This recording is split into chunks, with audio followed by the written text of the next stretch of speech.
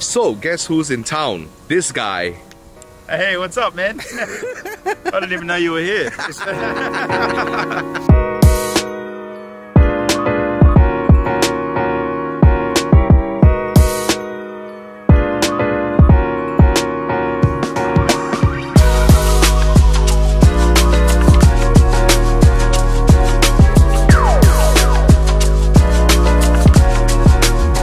To Singapore. How's everything in Singapore so far? It's great, man. It's actually really beautiful, but it's really humid and hot. So I'd like to ask you a few questions. At one point of your social media career, may I say, you actually did like 160 videos in one go. Like every day you were uploading for like 160 something days. Am I right? Yeah. How do you come up with like content ideas? How? That was fortunate because that wasn't so it was a niche. I do magic, obviously, but there's a challenge in magic called the 365 Days of Magic Challenge, and the goal is to do a different video, a different trick in that video every single day for 365 days. I made it to like 160 and then I stopped because I got sick.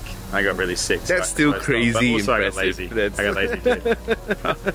Yeah, but how do you come up with content? Like, do you plan them beforehand? Like, okay, today I'm gonna do this. The fortunate thing was that I knew which trick I wanted to do each day, and then what I would do is I would tell a story around that trick, kind of thing. So some videos was just like, "What's up, guys? Jason Ma, the magician here, gonna do a quick trick for you," and then bam, I would do the trick, and then see you tomorrow. But then some of them were like, I was gonna go and hang out with a friend, for example, and I would go and hang out with them and I would sort of vlog that, but with the overarching goal being to at some point do the trick that I wanted to do for the day. Does that make sense? So often you would find me in a vlog setting, and then I would find like an aesthetic background, like something like this would be perfect, and then I would film the trick there because aesthetically it looks great, which means I could also take that clip separate from that video and then post it as something else entirely as well, which is great.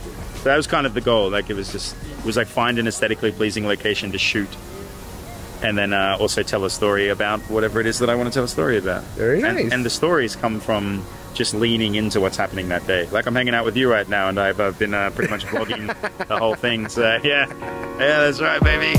Yeah. What's your secret to social media success? I mean, clearly you have like what, 1.5 million followers on TikTok. Yeah. All that, right?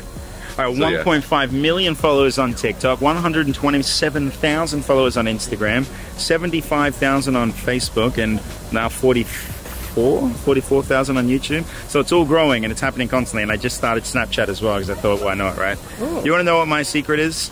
I just post consistently as one. I know that sounds like a cliche, but consistency is very important.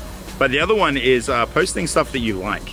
So I always believe, like, if you watch a video of yourself doing something, whatever it is, doing a magic trick in my case, and you don't like it, why would you expect anybody else to like it, right? So just posting for the sake of posting is sometimes worse than not posting at all, right? So the advice that I have for you is be proud of your own work. You have to be your biggest fan. You have to be your own biggest fan. Because if you're not, why would you expect anyone else to be one of your fans, right? Does that make sense? Wow. Yeah, it's a little bit weird, but that's really gold. It's I totally agree.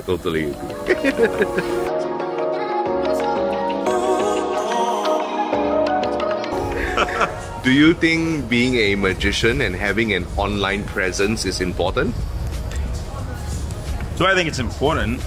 It's helpful. I don't know if it's important. Important implies that like it would be more necessary than not.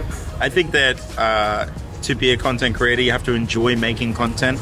Being a magician, any exposure, except for obviously people destroying your reputation, but you know, any exposure that's pushing your magic out there is good exposure, and that's kind of what you want. So yeah, having a big audience helps. I definitely got a lot of my gigs. I mean, I was contracted on a cruise ship for 3 months recently from social media. I travel a lot because of social media for gigs and clients and all that sort of stuff. And I didn't even have a website. Most magicians have like a professional website. I didn't even have a website. People just message me on my email or, you know, through, what's it called? Instagram, Facebook, and I just get gigs like that and it works for me. So don't be like me though, because I'm an idiot. But but yeah, it's helpful to have a social media presence, but it's not necessary or important. It can be useful. Yeah. Well, guys, if you want to know more about me, you can see me on my video, because I've been vlogging this entire experience. This is some vlogception right here. These two cameras, look at this. His world, my world, intertwined in a series of video. Anyway, the important thing is that everybody... What's the line again? Yeah. Stay...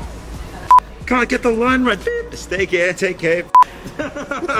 Stay care, take care. No, take care, stay safe. I can't get the line right. Alright, let's try this again. You guys take care, stay safe, and I'll see you on the next one.